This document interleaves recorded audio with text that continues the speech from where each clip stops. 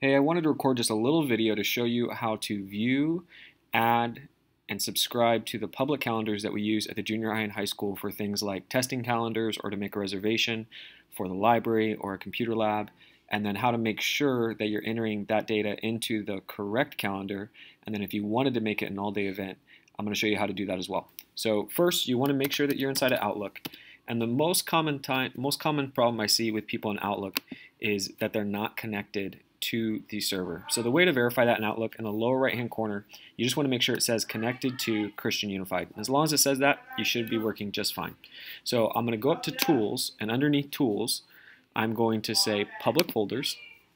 And Christian Unified is already going to be the option for public folders. So you're going to look for calendars. And in this example, I'm going to add the high school exams. So I would hit subscribe. And without doing anything else, just close out of that window and go to calendars. And most likely, you'll see this, which is just your your personal calendars with no shared calendars in your calendar view. To view the shared calendars, you need to check the box next to subscribe public folders and then make sure that the high school exam is also checked. Now I can look at and view what tests are being put in where and hopefully try and guide my exams along, like not stacking too many at one time. But this is not what you do to enter a exam. A lot of times what I see people do is right from here, from this screen, go ahead and say like I'm going to make a AP test.